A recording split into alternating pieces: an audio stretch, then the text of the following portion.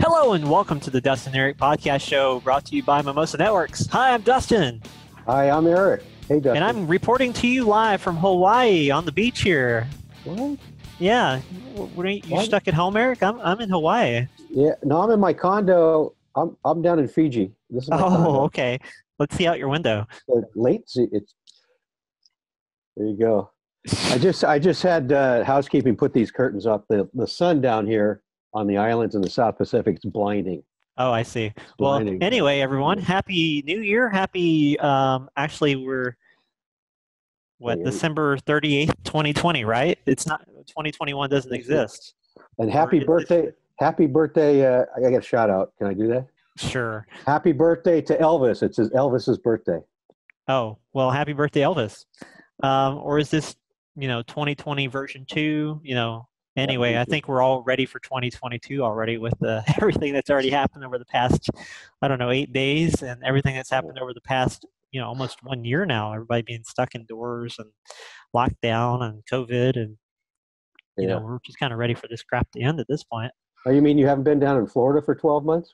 It'd be nice. It's actually been kind of, mild here in the Bay Area. It's been in the 60s, which is I'm not quite used to. I'm used to it being a little chillier than that. But all right, so today we wanted to do a quick firmware overview. Just a quick run through. There's so many flavors. There's a number of flavors of firmware. So we've got lots of products and lots of different firmware versions. So and a yippee yipper in the background. How's that coming through? Wow. Oh yeah, it's coming through. It's okay. Today's $29 headphones just do a fantastic job.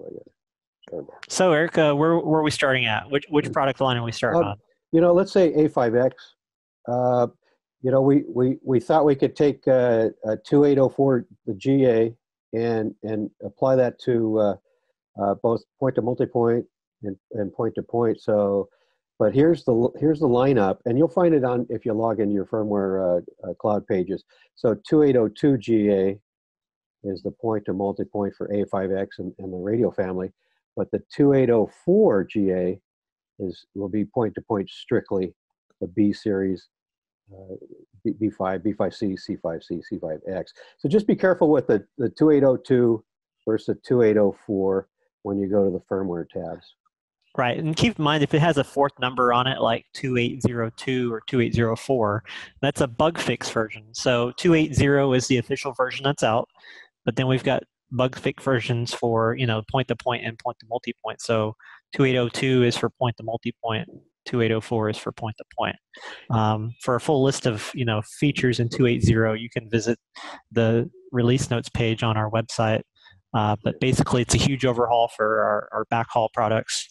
Additional QoS, VLAN features, so on and so forth. And then for point to multipoint, it's the official first version of firmware for the A5X, which is our new access point, which has been out for a year now. So I guess it's not really new anymore, but it's our newest product that's out.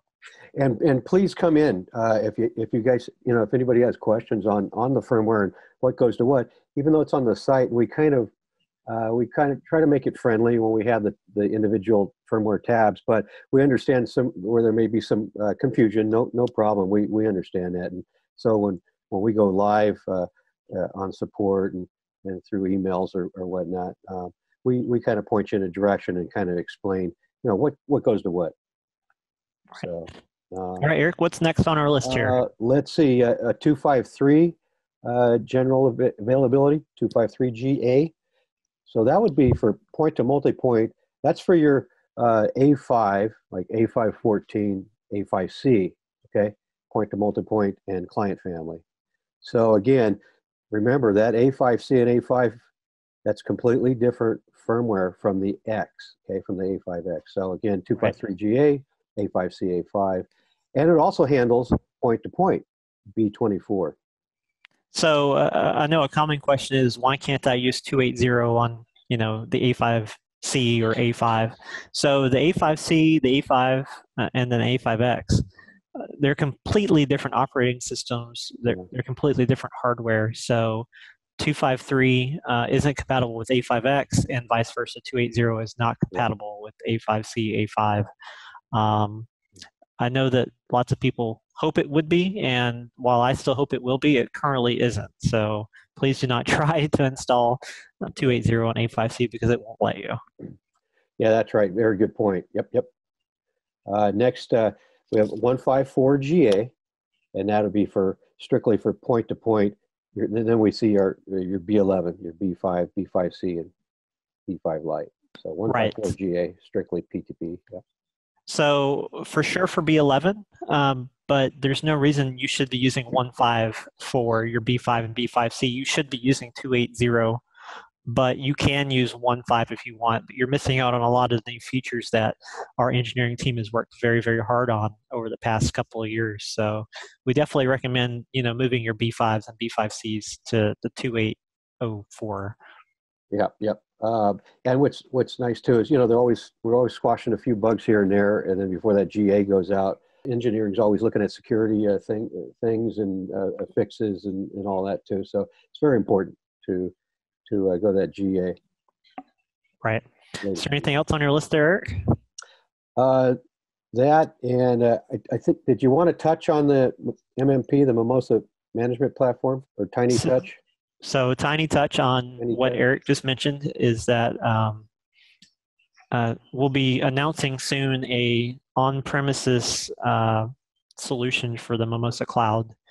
I know a lot of people in the past have wanted an on-premise solution instead of a cloud-based solution. So just be watching for that announcement. You should be hearing about it the next couple of months.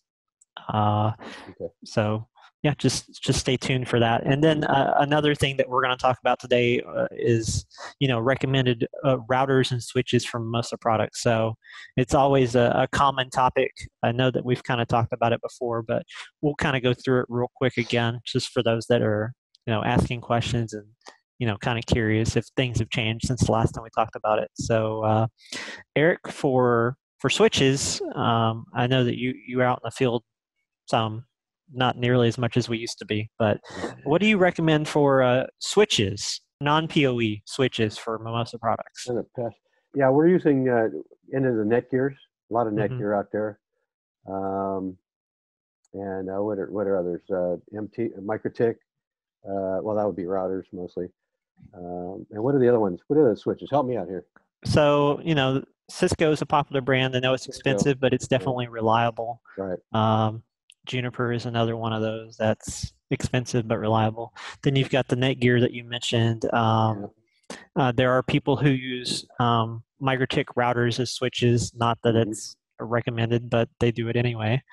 In our network, we pretty much use Netgear. We have used TP-Link switches in the past, but we kind of settle on Netgear mainly.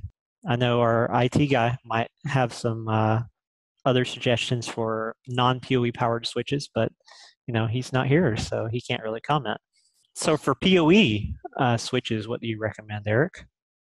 We're doing some. Well, actually, we're running some tough switches out there to fill for a bit.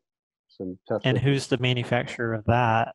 Let's see. They should not be named. Is that what you're trying to? But everyone, I think everyone knows. I see. I like the login, the user interface. I know there's some we get different feedbacks on that, but we use them. They're fairly the tough switches and so on. They're fairly robust and sturdy under different conditions. Yeah, we use a lot of Tonics too. There's a lot of love-hate relationships out there with Tonics, but we've had pretty good success with Tonics as well. Yeah. Yep. Okay.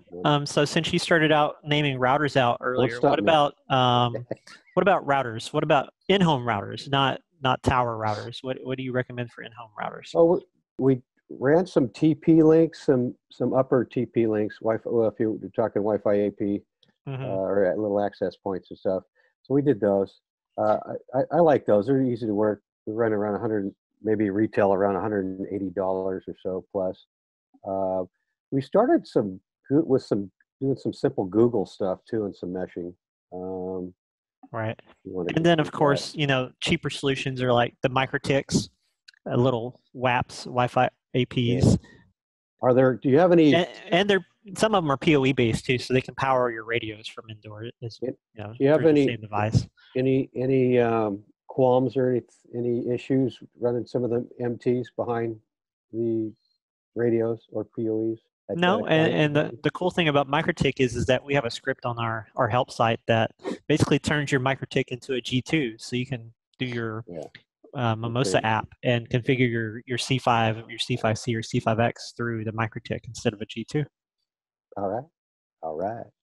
Yep. And for tower sites, Eric, what do you think?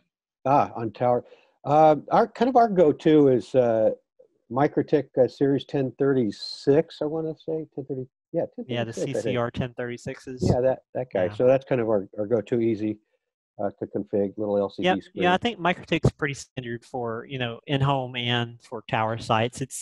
It's cheap, it's easy to configure, so it's a pretty standard go-to for most people out there. But folks that use other things, if you want to leave comments in the video, that would be great too. That way we can kind of see what everybody uses. Hit subscribe, ring the bell. Oh Lord, Jesus! Subscribe down below. There you go. There's my finger. Subscribe down below. Yeah. I've never done this. These guys. So, I don't know. Anything else, Eric, that you can think of? Oh boy. Any other common questions you've been seeing on chat lately that you want to address real quick? Yeah, let's see. I would say that some folks I would recommend logging in to the help pages and kind of fishing out some of your own questions and answers and see what you can get there. We'll have a lot of folks come in and say, hey, how do I connect a few folks come in and say, how do I connect to the radio and do I need that PoE or this PoE? So we'll come in, we'll help them out or direct them. But some of the basic stuff. The cool thing about the help site is there's a search bar up in the top right-hand corner. Just type in one of the terms you're looking for, like, how do I reset my radio? Type in reset, and you get a whole list of pages here that help you reset your radios. Or, type in PoE, and you get information on PoE instead of trying to look through the left-hand side of the bar to figure out where you need to go. Just type in your term up in the top right, and it kind of will narrow it down for you as well. Yeah, good point. Yep. Well, I don't know. I guess that's it. So I'm going to go feed the dog. Man, she's quiet. I don't know what happened to her. But she's been awful quiet for 10 minutes. No, she's in trouble now. So okay. Anyway, everyone, happy 2020 version 2 or 2021, whatever you want to call it. And hopefully COVID will slowly go away sooner rather than later. Hopefully we can all get back to our normal lives by maybe June, hopefully, but maybe sooner than that, but probably not. But fingers are crossed, that we can get back to life. Got to get out to the beach, man. I'm 20 feet away, but get out of the house, at least. So. Right. Yep. Yeah. All right. Well, thanks for watching, and we'll see you on the next Mimosa podcast. All right. Thanks, Dustin. See you guys later.